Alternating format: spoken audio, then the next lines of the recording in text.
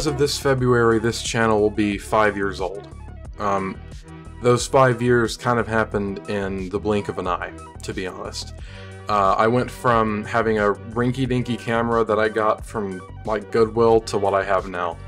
Now I know that this past year, 2021, I didn't really do a whole lot.